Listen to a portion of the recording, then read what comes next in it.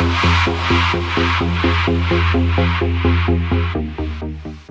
end effector is the device at the end of a robotic arm, like one of these that you see here. Oftentimes, end effectors consist of some kind of tool.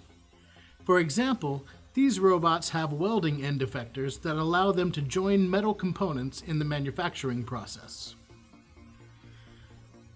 End effectors can also be used to grab objects and move them from place to place. Collectively, these end effectors are called grippers and come in many different forms. They include two-finger gripper.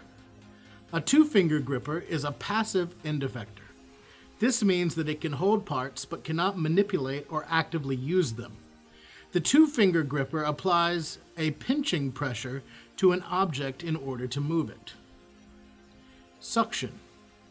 A suction gripper is another type of passive end effector.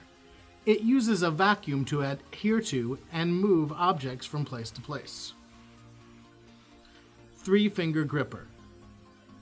A three-finger gripper is an active end effector. The parts in its grasp can be manipulated or actively used.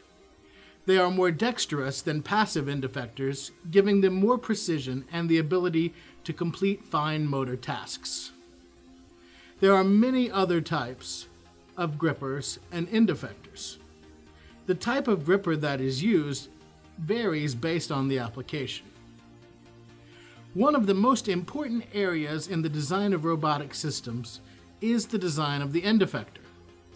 As technology advances and automation becomes even more prevalent in manufacturing, becoming familiar with end effectors and how they are used becomes increasingly important.